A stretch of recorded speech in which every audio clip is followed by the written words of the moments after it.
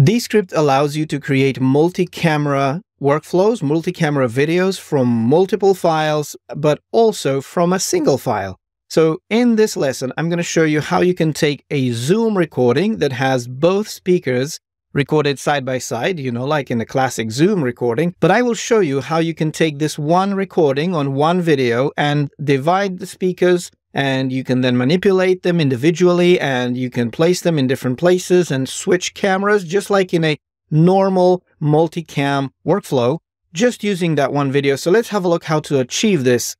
I have a blank project here with 2 speakers, 1 video. That's the name I gave it. So in the media bin at the top, I already imported my Zoom recording. If you click on this and you will scroll through it, you see that it's just me and Chris, my friend, side by side on a single video MP4 file. This also has audio, so I have already transcribed it. It's in English, and you can also identify the speakers, which I have done. But that's beside the point of this lesson. So how can we take this one video and allow me to separate it and have sometimes video with just me, sometimes just with Chris, sometimes both of us, or even change this meeting into a vertical video if you want for social media, Instagram, all those things. So let's have a look. From this video, this is very important, you need to create a sequence first. Sequences in Descript, are a way for you to create multi-track content and synchronize videos. Although we just have one video here, there's nothing really to synchronize, but you will see what I mean. So in order to add this to a sequence, we need to create a blank sequence first. It used to be possible to just click on a file and create a sequence from it. This option seems to have been removed, but not a problem.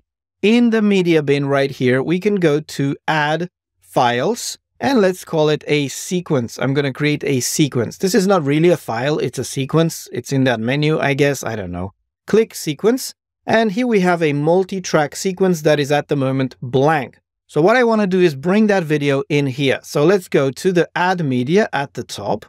And there's my video. Click on it and click Add as New Track. This is going to insert that video into my sequence. So that operation added that file on its own track. What I need to do, and this is what makes the effect work, I need to add this video again to the same sequence. So to do that, we just go back to Add Media again and click the same video file and click Add as New Track. There we go. And if we scroll down, we can see it now that it's occupying 2 tracks, the same video file. I'm going to be a little bit, just let's be tidy and let's delete this track that I have here that is empty. So click on the track itself down here and just click Delete Track. So now I just have these 2 tracks with the same video file on it. Now, let's give them proper names because I need to know I'm reserving one video for one speaker and the other video for the other speaker. So I'm going to give this track number 1, I'm going to call it Cristi. And the other track, click on the name there and type Chris.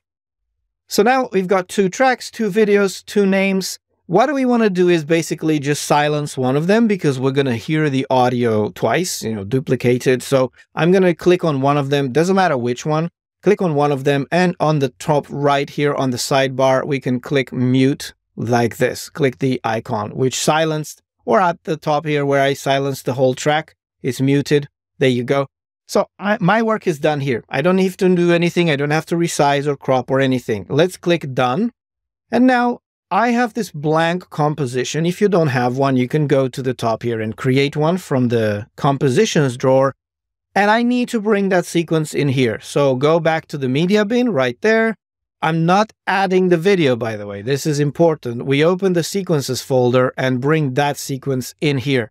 Before I bring it in, let me just rename this just to stay organized. Both speakers, like this.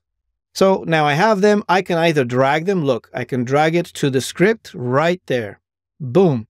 So because I had already transcribed this, I have the transcription in there and it's all looking good. Now, one note though, you may have, if you've duplicated the track and it's all transcribed, you may have the issue that the transcription will show you twice some words because Descript thinks, okay, I have 2 tracks in that sequence and both of them have transcripts on them. It doesn't care that it's the same exact audio, basically transcribed twice. So I know that I muted one track, but what I really want to do is go back to that sequence. So click on both speakers right there in the media bin, go back to the sequence, click Edit Sequence. And what I want to do is I want to remove one of the audios altogether, not the video, just the audio. So because look, if you look on the tracks here, it shows you the words that are on the audio, and you can see that the transcript is duplicated because I basically added the same video twice with the audio as well. So I'm going to just take the one that I silenced, look, it's muted, and I'm going to right click on it here and say detach audio. That will take that audio and move it to its own track. And it's actually moved it to the track below mine. So this was my audio technically. So I'm going to just click on this, click on the track maybe, and just delete this track here. Or you can click to delete the audio clip. But I'm going to delete the whole track. There you go. So now I still have the two tracks, Cristi and Chris, but one of them doesn't have audio. So now I only have one transcript. And that transcript is already on a single track for both of us. We recorded our audio together on a single file, just like you do by default on Zoom. And then I don't really care. It's just one of them. So click done here. We're done. So now look, the transcript is there and I've got both videos showing, because the reason is this happens is Descript detects that sequence, the underlying sequence that I created my composition from, has two tracks, and it just places by default both videos side by side. Now it happens that both videos already contain both of us, so it's showing each of us twice. Not a problem.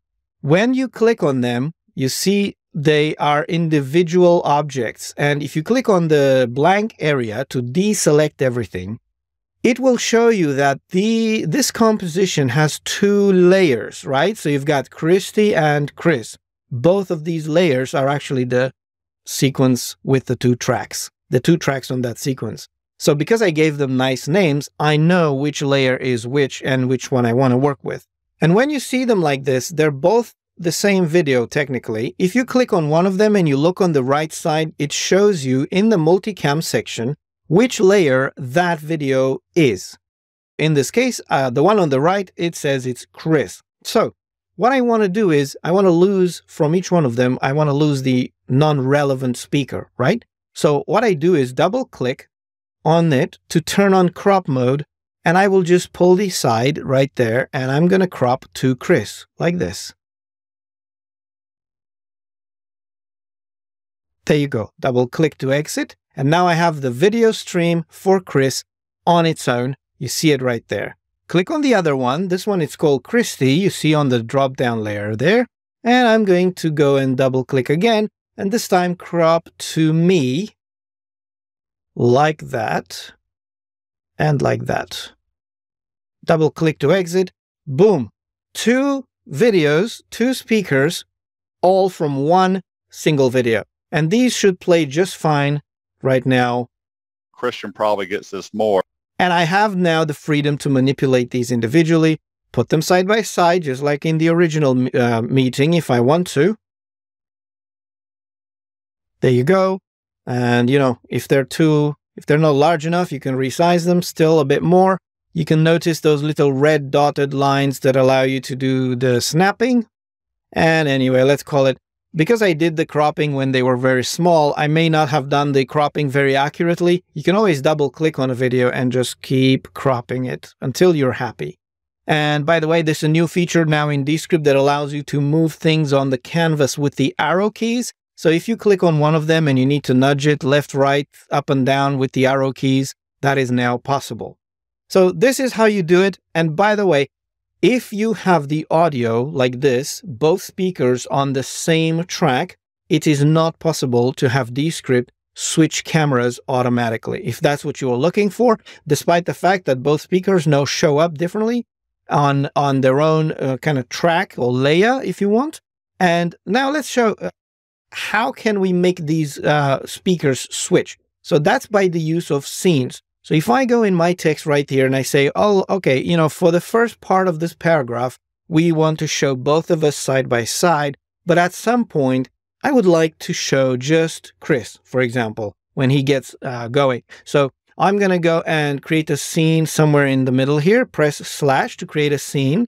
And there you go. It's created a scene. You see the thumbnail. And now in this particular scene, I want to show just Chris. So I'm going to grab Chris's video and just resize it full screen like this.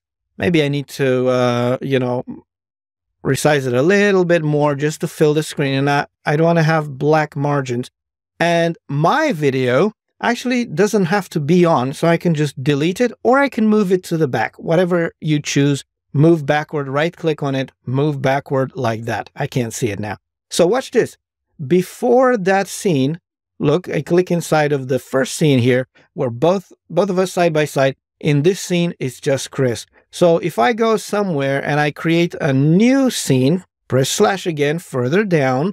So with this new scene, now I want to show myself full screen, not Chris. I can just grab Chris and resize him and then find my own stream, make it that one full screen like that. And then I may actually click on Chris and send him to the back, whatever. So now this is me. So look, watch this. If I play this whole thing from where both of us are on the screen, At the top, there'll also be a link down below. So one of the you notice the camera changed when I entered this new scene, and then another one here. is, can I record audio when I'm in a Zoom meeting?